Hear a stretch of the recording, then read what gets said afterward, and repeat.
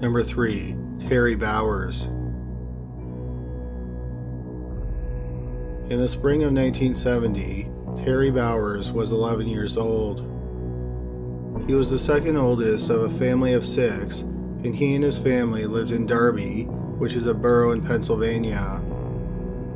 He was in the 6th grade at the Blessed Virgin Mary School, which is part of the borough's Catholic parish. A year earlier, he joined Boy Scout Troop 275, which was based out of the parish. On Friday, April 24th, 1970, Terry and 23 other scouts, along with 6 adult chaperones, set off on a camping trip. The campsite was on the property of another Catholic church called St. Basil the Great, which is about 30 miles away in East Pikeland Township.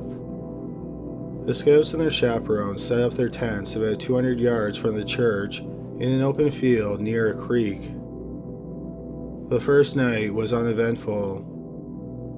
The boys spent the Saturday doing activities, and no one noted anything unusual happening that day. Just before 7:30 on Sunday morning, the boys started to stir. A few of the boys went to Terry's tent and opened it up. Then they started screaming. 11-year-old Terry Bowers was lying in a pool of blood. An adult went to help him, but Terry was already dead. The police were called, and they arrived shortly afterward. Terry was in his pajamas, and he was still in his sleeping bag. The medical examiner determined that he had been stabbed 4 times in the back through the sleeping bag. The murder weapon was a small bladed knife with one edge. The police did 3 massive searches for the knife using metal detectors, but it was never found. The medical examiner determined that Terry was probably killed around 6:30 a.m., about an hour before his body was found. Amazingly, even though Terry's tent was just a few feet from the rest of the campers, no one heard or saw anything unusual. What the police could figure out was the motive. Why would someone do something as risky as sneak into a camp where 30 people were sleeping just to kill 11-year-old Terry Bowers? The police interviewed hundreds of people in the days after the murder. They even had some of Terry's fellow Boy Scouts take polygraph exams. But they never found a viable suspect, and today, the case is considered cold.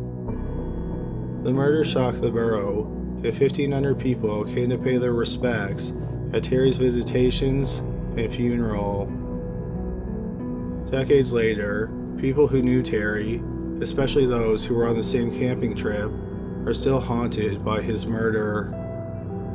Terry's family is hoping, even after 48 years, that one day the case will be solved. Number 2. The Lake Bodom Murders. On June 4th, 1960, 18-year-old Seppo Antro Bozeman, who lived in Espoo, Finland, borrowed a tent from his work. Then he and his friend, Niels Gustafsson, who was also 18, picked up 15-year-olds Mela Irlamella Borklund and Anya Tulikmäki on their motorcycles. They drove to the shore of Lake Bodom, which is a small lake outside of Espoo. That afternoon, the group bought some sausages and lemonade from a kiosk near their campsite. That night, they couldn't get a fire going to cook the sausages, so they ate them cold. When they went to bed, it was dark. At about 6 o'clock the next morning, 2 boys who were out birdwatching noticed a man with blonde hair walking away from the campsite. 5 hours later, at around 11 a.m., a man brought his sons to the lake to swim. He happened upon the teens' campsite. The tent had collapsed and 2 bodies were laying outside of it. One of the bodies was Niels Gustafsson. He was bloody and writhing on the ground. The man found a phone and called the police. They arrived an hour later, and Gustafsson was taken for medical attention. Unfortunately, it was too late for the other 3 teenagers. The killer, or killers, cut the guy ropes of their tent, which caused it to collapse. He then climbed onto the collapsed tent with the teen still inside, and using a knife and a blunt instrument, he stabbed and beat the teens through the tent's fabric. Neither murder weapon was found, but the blunt instrument is believed to have been a rock or a pipe. Gustafsson survived the attack. He suffered a concussion, a broken jaw, and his forehead had been cut. His head injury was so severe that he had to relearn how to walk. He said that he barely remembered anything from the attack. He remembered going to bed, and the next thing he knew, he was waking up in the hospital. The only thing he remembered was that the killer was possibly wearing black and red. Gustafsson underwent hypnosis, but the police never made it public what he said while he was hypnotized. Gustafsson doesn't even know what he said while he was hypnotized. It's thought that the attack happened sometime between 4 and 6 a.m. 6 a.m. is the time that the two boys saw the blonde man walking away from the crime scene. There were no signs of sexual assault, but items were stolen. This included a small amount of money, a jacket, 2 pairs of shoes, a bag, one of the girl's scarves, and a towel. The killer didn't touch either of the young men's motorcycles. Over the decades, there have been several suspects. In 2003, a book was published by a doctor named Jorma Paulo, who worked at a hospital in Espoo, and in the book, he claims that a man named Hans Osman was the person who killed the teens. Paulo said that Osman, who immigrated to Finland from Germany, came into the hospital the day after the murders with some injuries. He was apparently acting erratically, and he couldn't explain how he sustained the injuries.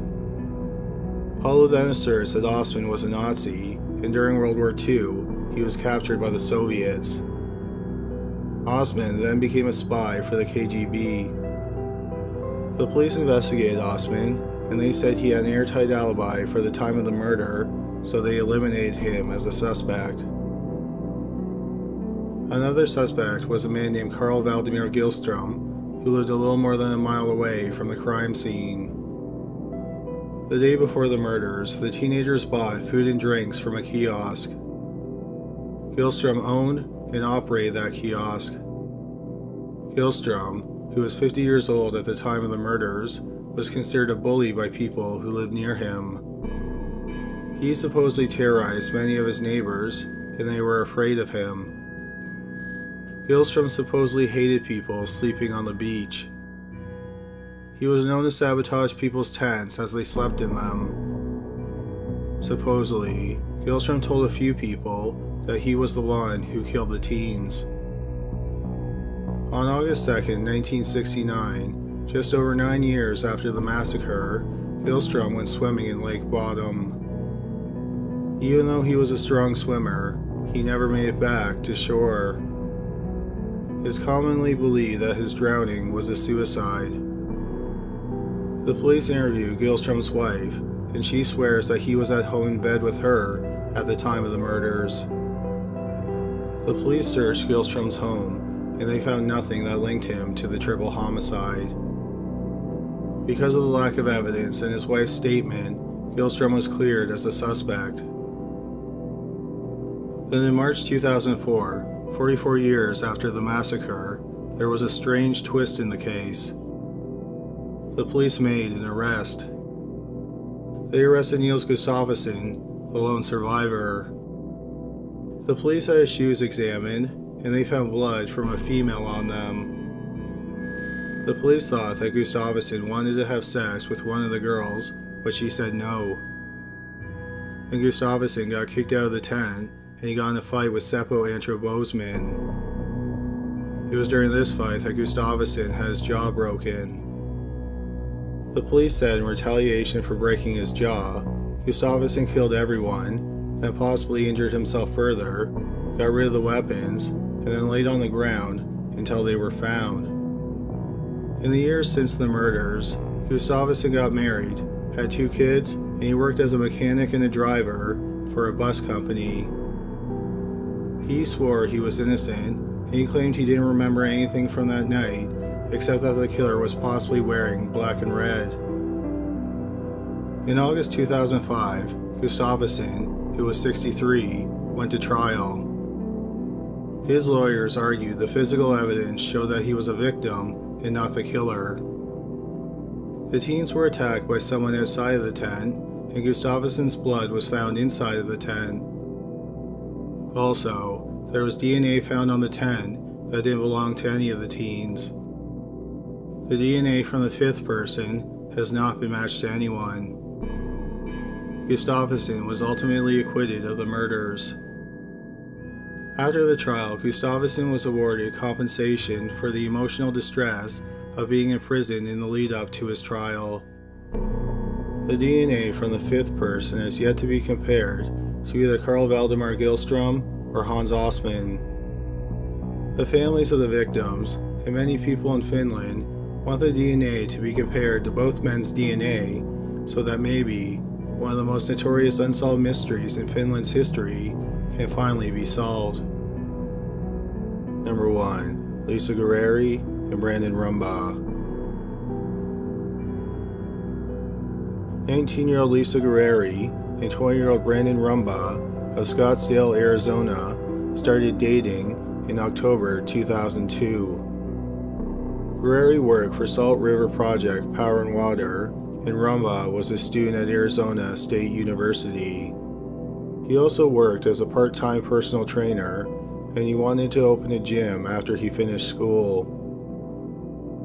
Before their first anniversary, they were living together.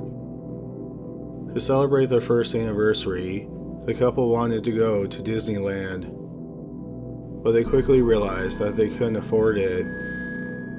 Instead, on October 19, 2003, they decided to go camping overnight. They asked Lisa's mother if they could borrow her Ford F-150. She didn't want them to take the truck because it needed an oil change, but she relented and let them take it. They drove to Bumblebee Road in Yavapai County, which is just north of Phoenix. They got into the bed of the truck, presumably to do some stargazing, among other activities, and then they fell asleep.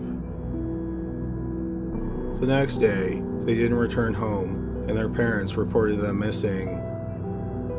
Their parents got in contact with the couple's friends, and they started to search for them.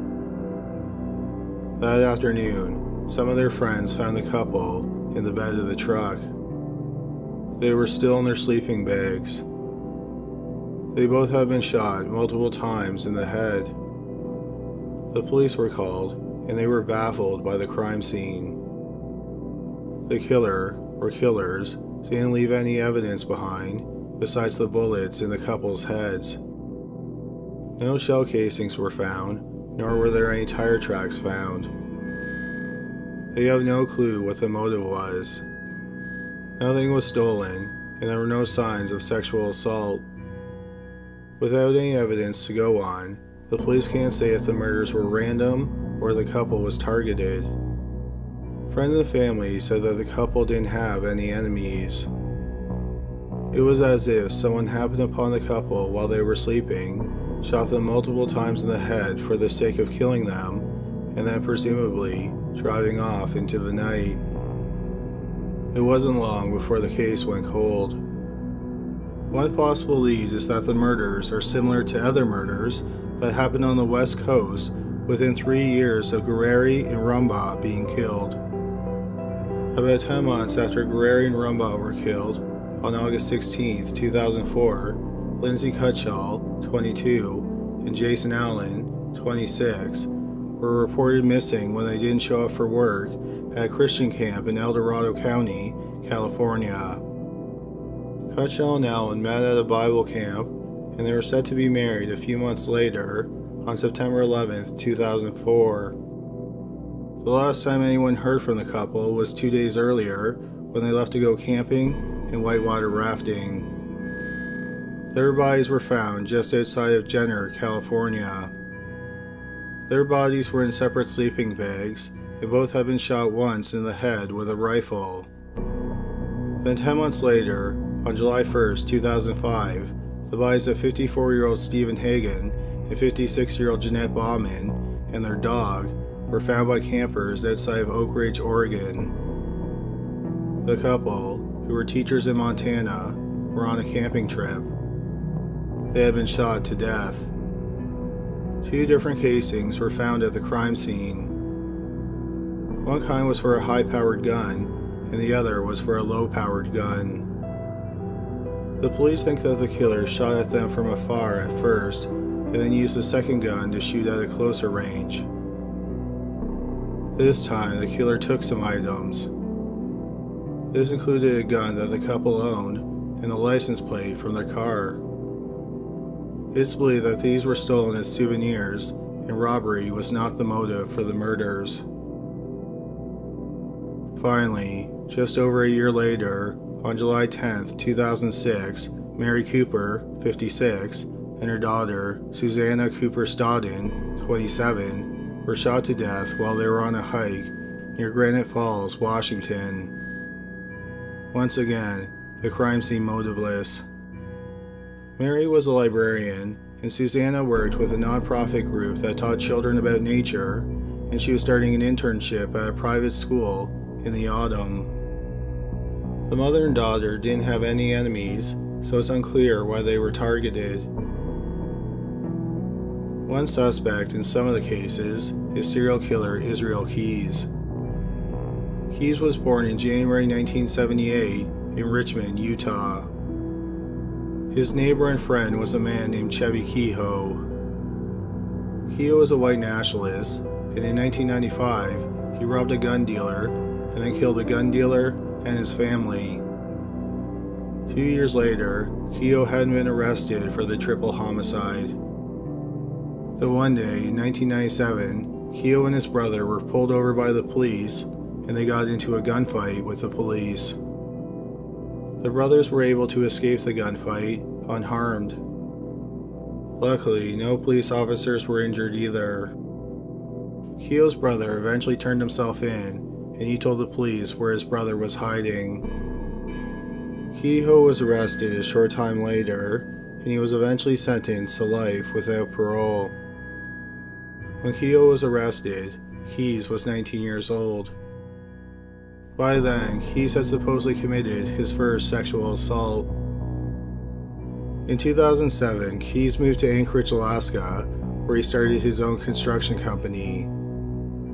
He then started a strange serial murder spree. He would fly to different places in the United States and hide or bury murder kits. The murder kits included weapons and materials to kidnap and kill his victims, along with some money. He got the money for the murder kits from robbing banks. On February 2, 2012, Keyes kidnapped 18-year-old Samantha Canning, who worked as a barista in Anchorage. Keyes picked Canning at random. She just happened to be working at a coffee stand that was open later than any other business around it. While wearing a ski mask, he kidnapped Canning at gunpoint. He took her to a shed that was on his property. He sexually assaulted her and then asphyxiated her. After killing her, Keyes went on a cruise for 2 weeks. When he returned home, he propped up Canning's body to make it look like she was alive. He then took a picture of her body, along with that day's newspaper, and then sent the picture to her parents as a ransom demand. And over the next several days, he dismembered her body and dumped the pieces in a lake. Nearly a month later, Keyes used Canning's debit card, and the camera on the ATM recorded his car, which gave the police the break in the case that they were looking for. 2 weeks later, Keyes was arrested in Lufkin, Texas. When he was in police custody, he told them about his murder kits. The police found some of his kits in New York and Alaska. Keyes also admitted to killing several people. He said he would fly into different cities and then he would rent a car. He then drive long distances and kill people at random. He admitted to killing 4 people in Washington state, 2 people independently of each other, and then a couple. He never gave the names of his victims, even though the police suspected that he knew who his victims were. They were pretty sure that after he returned home to Anchorage after committing the murders, he had watched the media coverage of his murders. Besides Canning's murder, he only gave specific details on one set of murders. On June 2, 2011, Keyes flew to Chicago, Illinois. He rented a car, and then he drove 900 miles to Essex, Vermont. For 3 days, he roamed Essex, looking for victims. He settled on Bill and Lorraine Currier, who he happened upon at random, and he chose them because they seemed like easy targets. He cut their phone line and then broke into their home. At gunpoint, he made them tie each other up with zip ties. He then took them to an abandoned house that he found a few days earlier. In the basement of the house, he shot Bill dead and then sexually assaulted Lorraine before shooting her to death as well. He hid their bodies among the debris inside the abandoned house. The house was later demolished, and the ruins of the house, along with the bodies of Bill and Lorraine Currier, were taken away to a dump. Bill and Lorraine's bodies have never been found. On December 2, 2012, while he was in police custody, Israel Keyes took his own life. He slit his wrists and he strangled himself with his bedsheet. Before he died, Keyes admitted that he targeted random people, sometimes while they were camping. Since he traveled all over the country, even the FBI are unsure where he was at different times in the 2000s and the early 2010s. Besides admitting to the murders in Virginia, Alaska, and Washington, Keyes also either confessed or alluded to committing murders in Wyoming, Texas, and possibly Arizona. Arizona is where Lisa Gurrieri and Brandon Rumbaugh were killed in 2003. When they were killed, Keyes was living in Washington state. Also, he was living in Washington in 2006 when Mary Cooper and her daughter, Susanna Cooper Stodden, were killed in that state while they were on a hike. Unfortunately, since there was very little physical evidence found at the crime scenes, even if Keyes did commit the murders, it'll be tough to connect him to any of the murders. On March 24, 2017, there was a shooting in Forestville, California, about 25 miles from Jenner, where Lindsay Cutshall and Jason Allen were killed in 2004.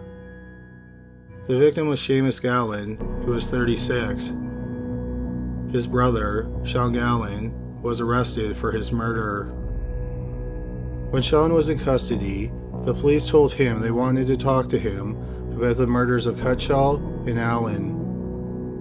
A few months after his arrest, he agreed, and he led investigators to evidence that showed he committed the murders. In May 2018, he was arraigned for the murder of the couple. If he has confessed to being involved in any of the other murders, it has not been made public by the police. However, since the murders were committed hundreds of miles apart in different states, they may not be connected at all. The families of the victims are begging the killer, or killers, to come forward and take responsibility for what they did. Thank you so much for watching. Hopefully you found that interesting. If you did, please give us a thumbs up and subscribe for more videos just like it. Also, please go to criminallylisted.com where you can suggest cases, buy merch, and find out about an exclusive podcast. But that's all for today. Thanks again for watching.